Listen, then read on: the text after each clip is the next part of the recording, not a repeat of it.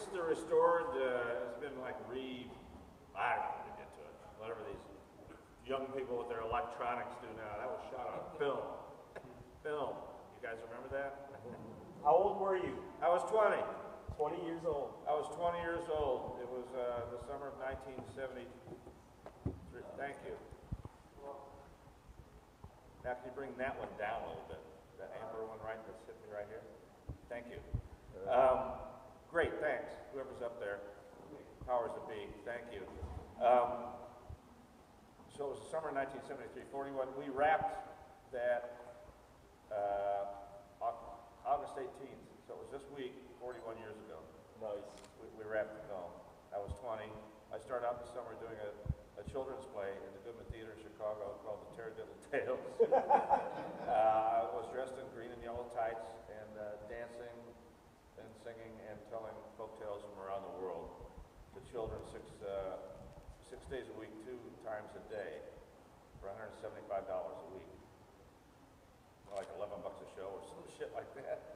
And then I got called to do this.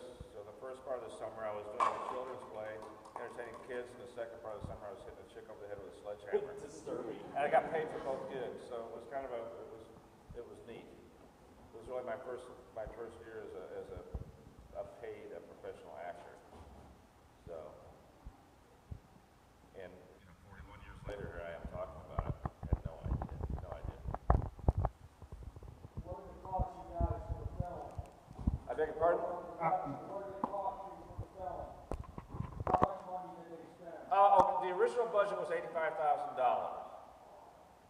and it didn't go far. So we shut down for a couple of weeks and had to come up with some more money. And they came up with another $50,000. So the final shooting budget would be about $135,000. And then they had to get more money for post-production. It was about $200,000 probably by the time they got it all done. Yeah, if anyone has questions, just let me know and I'll bring the mic to you so he can hear you properly. So, anyone have questions, just raise your hand and I'll make my way to you, okay? Okay, here we go.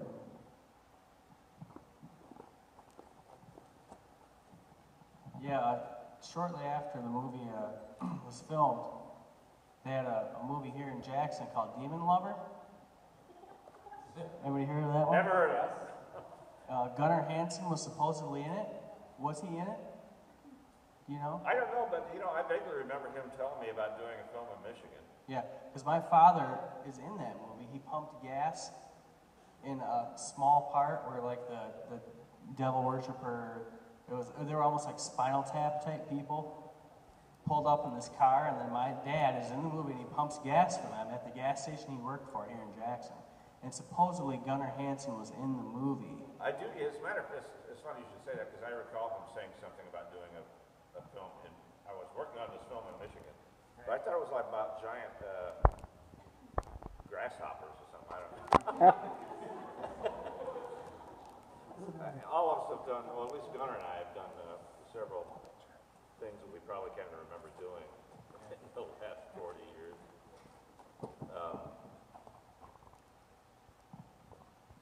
All right, next question.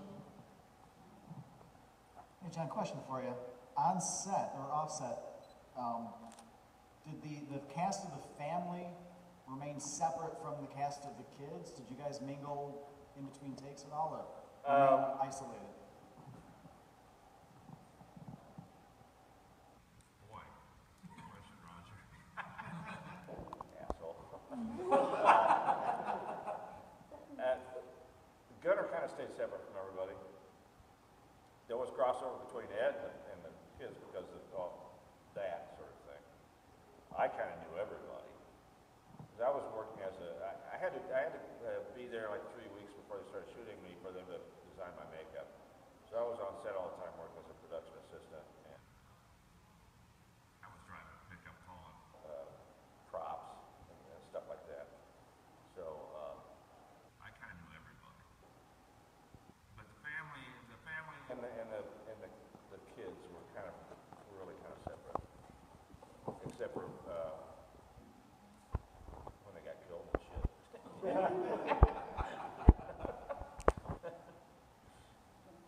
first person I met the first day on set was Paul Partain, who I just think, I don't know if you heard me laugh in the back, but every time I see this film, I find some other little nuance of Paul's performance. I just think he's marvelous in this film. We lost him years ago, but God, the whole just the idea of them going off into the mesquite, him in that wheelchair, the whole idea of it just cracks me up. And if you, if you knew Kim Henkel, you'd understand. But God, he had such a sick sense of humor. Yeah, let's have her have to push him in the dark through all this mesquite, and Kim's original idea, and then of course Toby being such a sadist, he was like all over, Poor Marilyn. I mean, she was actually pushing a 250-pound guy in a wheelchair through mesquite at midnight. So they were like really pissed at each other. And if you heard the line, it always cracks me up. He goes, "Bear down and push forward." He says something like that. He was really telling her the truth.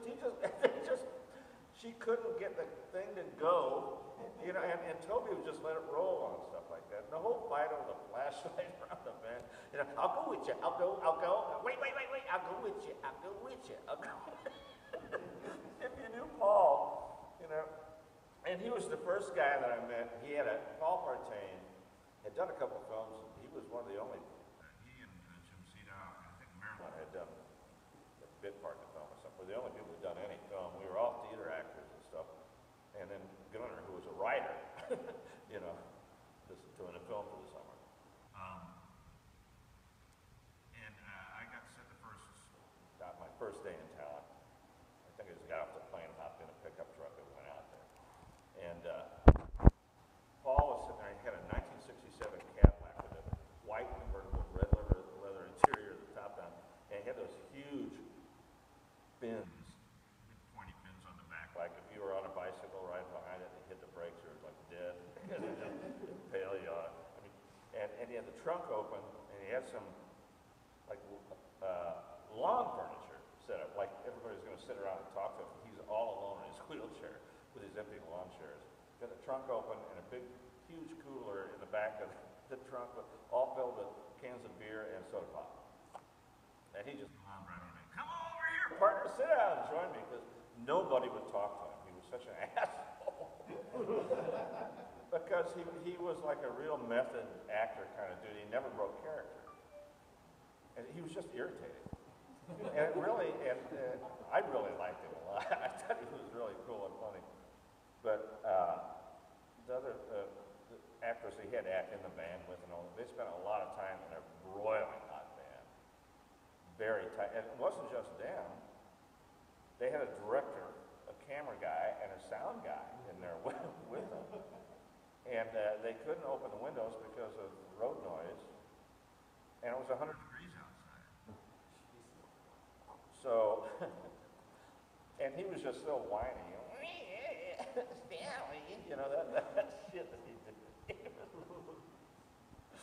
I don't know what the original question was, Roger. Whenever I think of Paul, oh my God. I have a hard time watching a film and saying it's a horror film. To me, a lot of it's a comedy to me. Because I know all those people, and I was there all the time, and I know the inside jokes, and when somebody fell down, blew up a scene or whatever. I really drifted off subject there.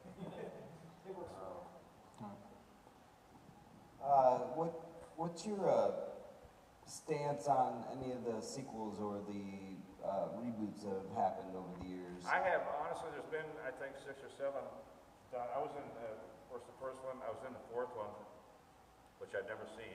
With Matthew McConaughey and Renee Zellweger. I had a scene with Renee when she was 20. It was a bad one. What? I've never seen the whole thing. I saw a rough cut of it because I had to do some ADR on it after the fact. They sent me like a cassette tape of it, but it still had time code on it. It wasn't edited. So I've really never seen the film. I don't think it had any sound on it yet or something. It was real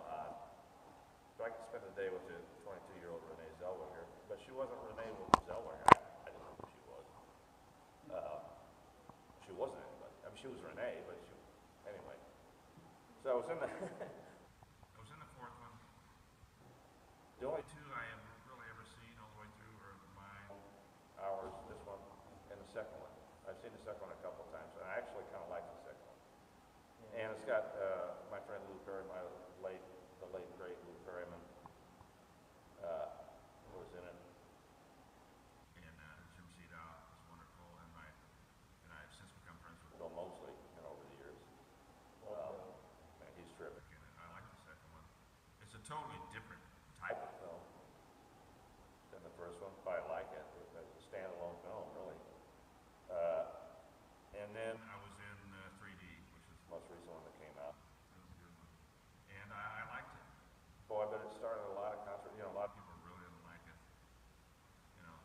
Leatherface isn't all huggy, kissy, all that stuff.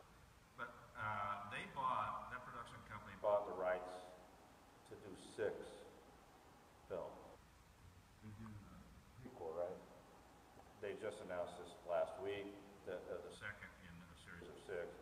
So they had to change the story curve. They had to do something. They beat the shit out of the story for 6 movies. They had to change it somewhat. So they introduced the whole family dynamic. Do your thing, cuz, when she slides that chainsaw to him. A lot of people didn't like that. I liked it. Are you involved? Well,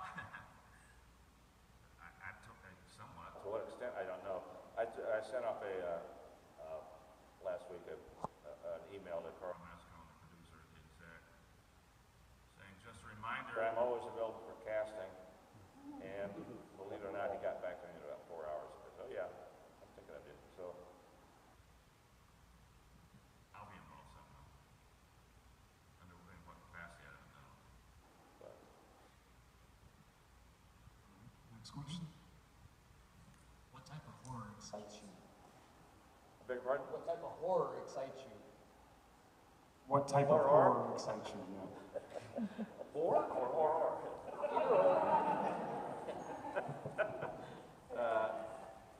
I'm an old classic, Boris Karloff, Lon Chaney Jr., and then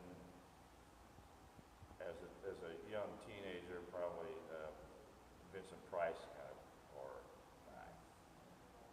Honestly, I don't watch a lot of horror. I do now because people give me stuff, and I have friends in the business, and I like horror comedy, such as Roger and my friend Dean over here do these 2 Michigan independent horror filmmakers sitting right here. And as long as we're talking about that, one of the reasons I'm in Jackson, Michigan is I'm doing a film called Devil's Inc. with a whole bunch of people who are here tonight. Who's that waving in the old back here? And I have a list. Let me just so I don't forget anything. But they were kind enough to bring me up to do this film this week, and then to set this up so we could raise some money for Last Day Dog Rescue, which is a wonderful dog rescue thing. They foster out dogs and they get them fixed up and placed in homes. So, but I'm doing a film here called Devil's Inc. with Glendale Oakwood Productions and Manchester in conjunction with Manchester Films. So I would like to thank Eric Nye and Alex Pruitt with Glendale Oakwood Productions and Manchester Films, Brad Case, David Wilkes, and Caitlin Wilkes. And the cast and crew that I've worked with this week, Michelle Lee Baker, Phil Nitro Monahan, everybody knows him. Emily Webster, Madison Monahan, Gregor Langman, William C. Fox, Nathan Wakefield, and if I forgot anybody else, we have Mike the Dick.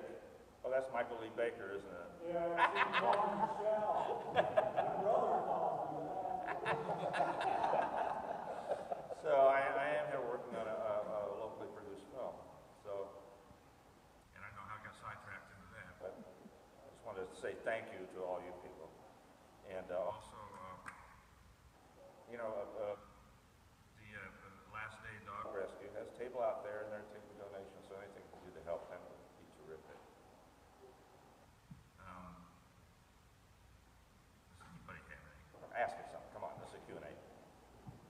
Bring it on. Well, I have a couple here actually from Facebook, which is one of them is, what is your favorite horror movie not named The Texas Chainsaw Massacre? My favorite horror movie not named The Texas Chainsaw Massacre. I'd say for old, you know, as a child, I always the first thing that pops in my mind is the original, the Wolfman with Lon Chaney Jr. Because I remember seeing it in the theater like this. No, well, not this sort of age, but you know, old movie theater in my town that I grew up in. And The Tingler was another one. Do you remember The Tingler? Yeah. Wow, and The Tingler was like like a giant centipede kind of thing that would attach itself to your spine, and then you kind of turn into a little. It was really gross. It was this thing, but there's a scene in it where it gets loose in a movie theater, and you're like in a movie theater watching it, you know. So you're like, it was real scary when you're like 8 years old. And as modern horror, I'd have to say Hellraiser. I think it's one of the scariest movies I've. No shit. I think it's one of the scariest movies I've ever seen. And so for modern, but that's not even modern now. But as an adult, probably the most frightening movie I've seen would be Hellraiser. That's weird because since I saw it, I met Clive Barker and Doug Bradley and all those people because now I'm famous and all that stuff. So I walk among greatness. And I guess, does that answer that question? Yes.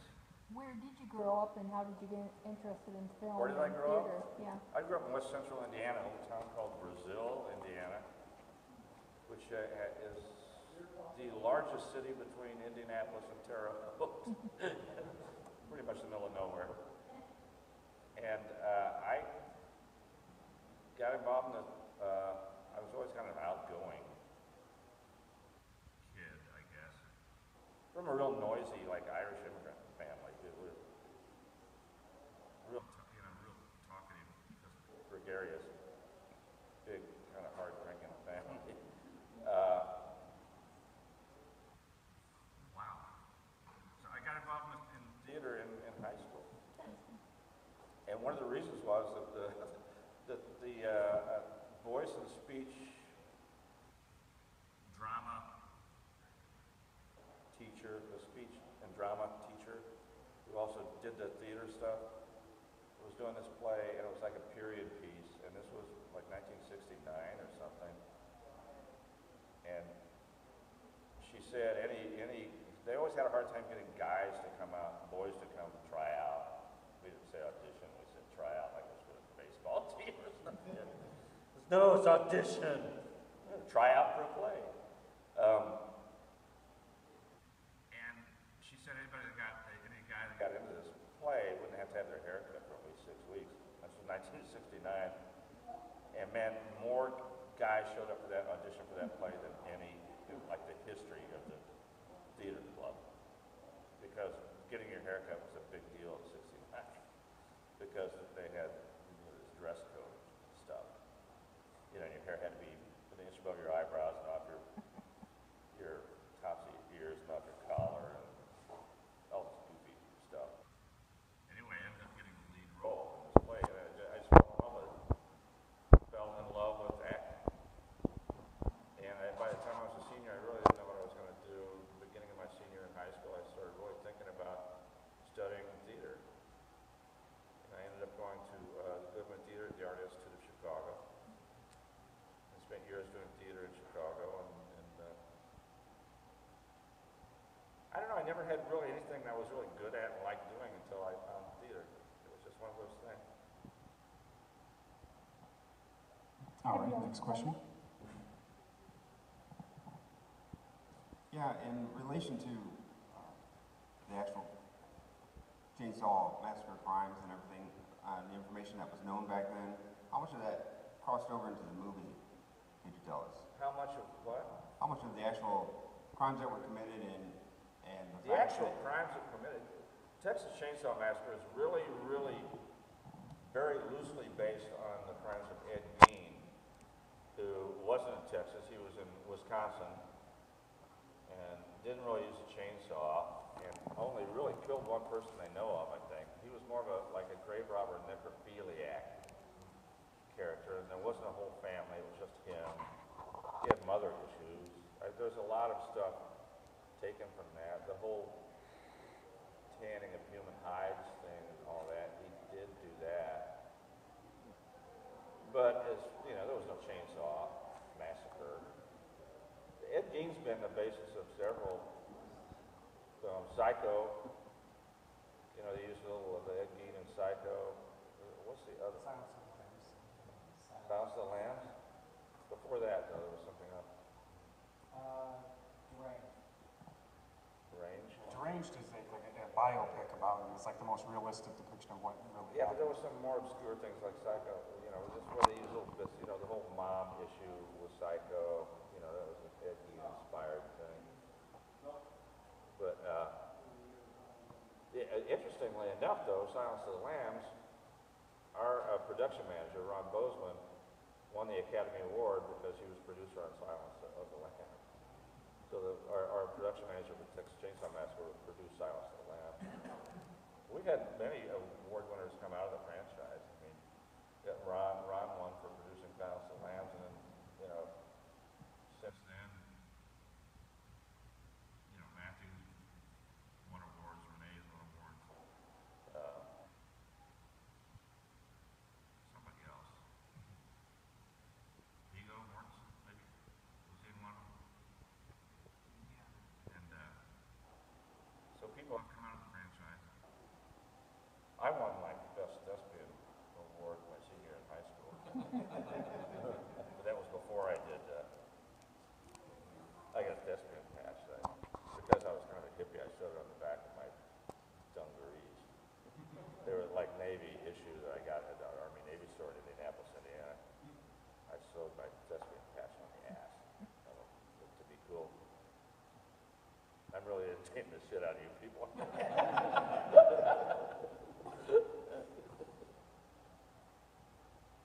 Yes. Always wondered since I've seen the movie the first time, we were actually wondering it just now, whatever happened to the truck driver at the end? He just keeps on running. Right? Have you met Ed? He's been on the road the last few years now.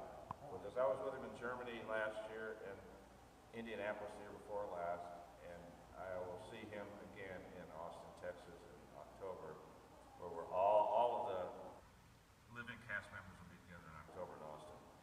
And of course, we just lost Marilyn, just like two or 3 weeks ago, just out of the blue. Terrible thing. But Ed's a really neat guy. Really old bohemian kind of dude. Just really, and he started acting again. He owned that truck.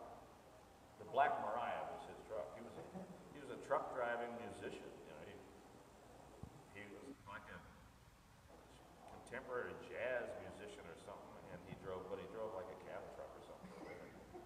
And that was his tractor trailer. You know, it was called the Black Mariah. And I bet he wishes he had that truck now. At least the door. Yeah, the door. I think he's getting, as a matter of fact, I heard a rumor he was getting like fake, like replica doors made up to like sign and sell. So, which he should absolutely do. But he's a really neat guy. And his daughter's like a professional flamenco dancer, you know, and he travels the world watching her dance. And her son-in-law is like a professional soccer player in Germany or something. Really wild. Wow. Is a truck driving musician from Austin, Texas, you know. Do you have any desire to write or direct, or is there a dream project that you'd really like to be involved in? Is there any desire to write and direct? Absolutely not. No, I wouldn't. I don't want to direct at all, ever. It's far too much work.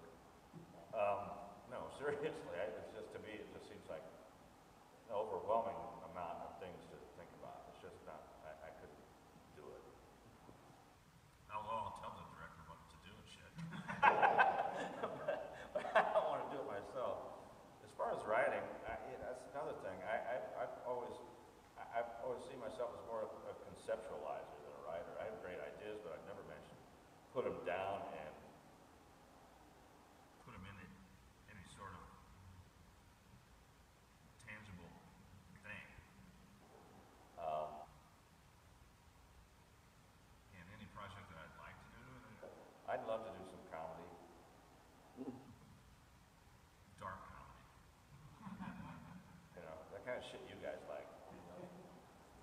You got to see some of these guys work. What is it with? We got Day Planner of the Dead, award-winning film written and acted in by Dean Vanderbilt Dugan, and little Dutch boy over here, the little Dutchman over here. Then we got Roger Schultz, who's got meat puppets, which I kind of explain meat puppets. You have to see it. And the talented team of Eric and Alex from Eastman Kodak Productions or whatever the hell you guys got yourself. What is it? Oakdale, whatever. Glendale, Oakwood. Yeah, sounds like a suburb of Los Angeles. Oakwood, Oakwood Productions. You know, there's talent in Michigan. We should all get together and do something.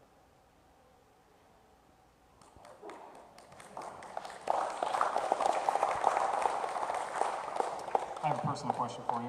What is your opinion of the whole reboot process? Do you think that do you like it because it brings more exposure to the franchise in general, or do you worry that with all these movies being rebooted, people will not come and like check out the originals? Oh, reboot as in just redo the... Yeah, I mean, a lot of people have issues with it. I've never seen the point of cover tunes either. I'm kind of real snobby about that shit. You know, I don't... Why? I just never understood why. Unless it was like a good idea that was made terribly, then maybe I could see redoing it. But if it was really...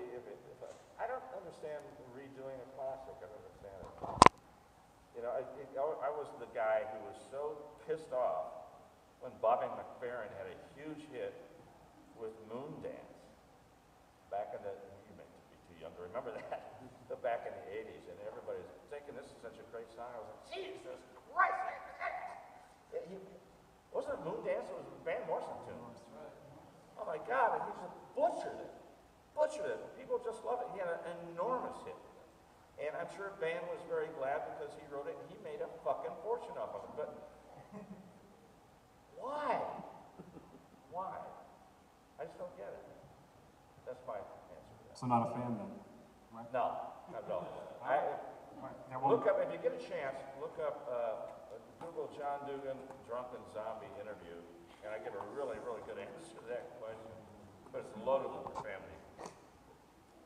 What's your character in Devil's Inc? What? I'm sorry? What's your character in Devil's Inc? Devil's Inc, I play the mayor. I play the mayor of a middle to small sized Michigan town. And I'm kind of an asshole. No, I'm really like a real asshole. I think. I started out when I first read it, I thought this guy's kind of an asshole, but after 3 days with these guys, he's turned into a real asshole. Today we made him a super asshole. I've had so much fun working with these guys. They are so talented, funny, easy, laid back, but concentrated and serious at the same time. It's hard to explain, but I've had a great time working with them. Somebody said something over here. What? No? I got a question. When you read the script, and how long did it take you to accept that part? Without, I mean, you know, you had to read it. And you Chainsaw? know what was going on, you know, at the beginning. Texas Chainsaw Massacre, you talking? Yes, yes. No, I didn't. I accepted it sight unseen. Oh, I there didn't you read the go. script till after I said I'd do it. You're brave. Yeah, I was gonna say, how do you get from Chicago to an obscure film in Austin, Texas? You want the long version or the true version? You can do the Reader's Digest and Kim Henkel was married to my sister, Really? and he called me Oh, and said, I'm doing a film this summer. I got a part for you. nice. I didn't know him all that well. I've met him just a few times because of the geographical distance. I knew he was a writer. I knew he dabbled in some film. I met him at the wedding and met him a couple of other times. And he called and said, hey man, are you crazy? I said, yeah. Why do you ask? He said, I got something I want you to do. And he just explained it to me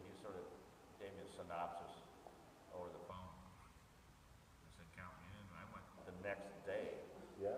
to the theater and turned in my notice to the producer, who was not pleased. She was an old Russian woman from like a this theater family, old school. I didn't care for her. All the actresses liked her, all the females. Oh, Dr. Dugan, she's such a genius. I thought she was just a washed up old hag. But sorry, I did. I still feel that way. So anybody who studied under her, she didn't know what the hell she was doing. But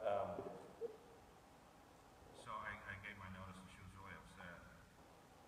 She found out there was a makeup, heavy makeup role, and I didn't have any words or any of that stuff. She said Roddy McDowell would never have done Planet of the Apes if he had not been an established actor first. So she compared me to Roddy McDowell, kind of in the wrong way. She was a hag. She had one eye that was like kind of went that way, and there was always some sort of yellow custard coming out of her. But she'd never acted a day in her life. She was supposedly this great acting teacher and everything, but she was kind of just born into this theater family. It was her father who was this theatrical genius from Russia. I don't think she ever acted or everybody worshipped her. She hated me because I didn't worship her. She eventually got me thrown out of school. That's hang.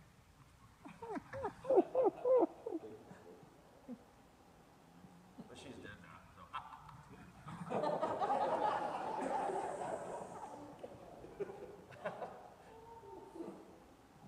Do you still get a chance to perform on stage, or do you have any desire to go back to the theater? Wow. You do a lot of that still, don't you?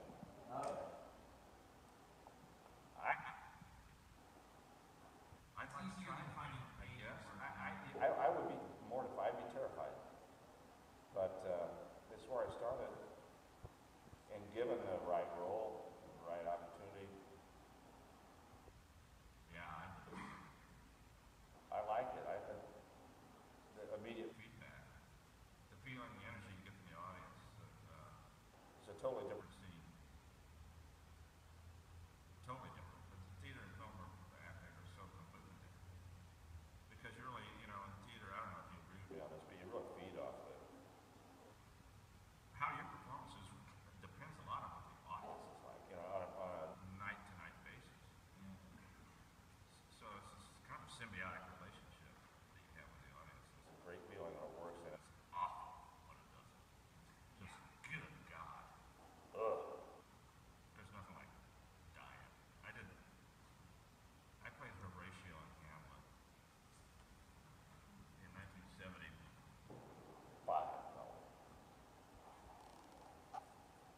What a horrifying experience. And I finally have decided, because I'm a pretty good actor, that Horatio probably is the worst written character that Shakespeare ever wrote. There's just nothing there.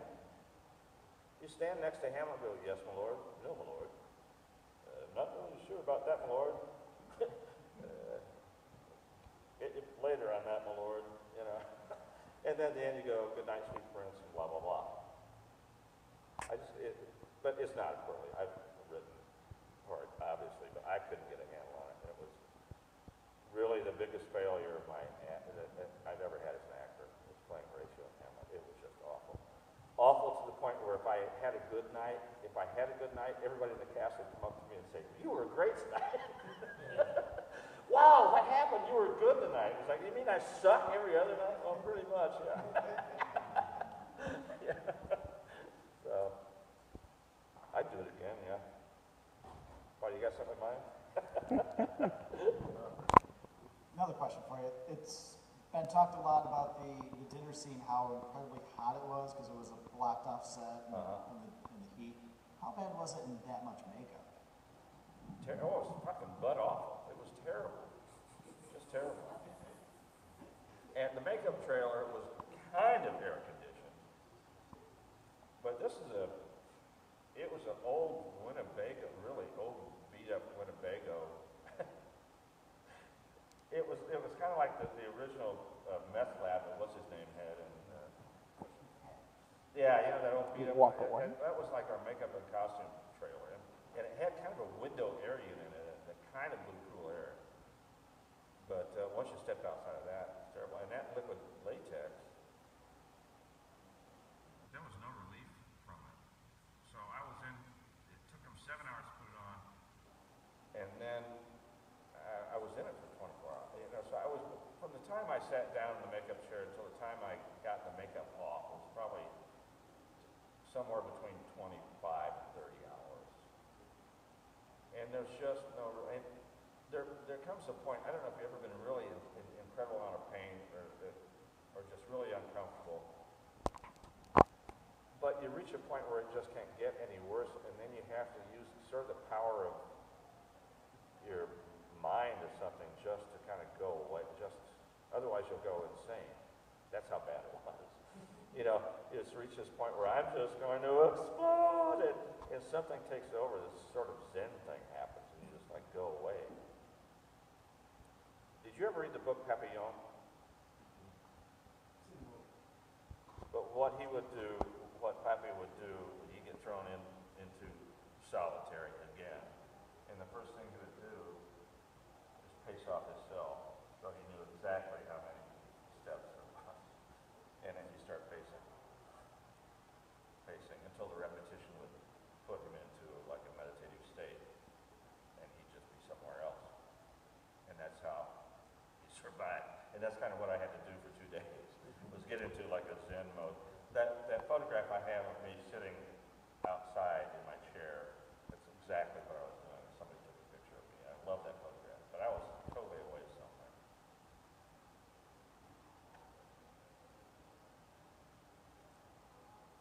You okay? Everybody cool? Any more questions? Yeah. Well, thank you very much.